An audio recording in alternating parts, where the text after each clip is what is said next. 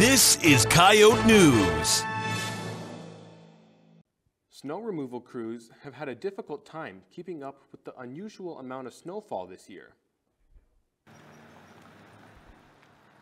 The City of Vermilion has snow removal procedures and policies on their website.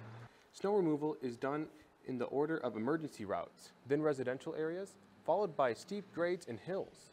When snow falls in the forecast, vehicles need to be moved off the streets, marked as emergency snow routes. Students that live off campus might need to get ice melt and a shovel, depending on their living situation. Colder temperatures are predicted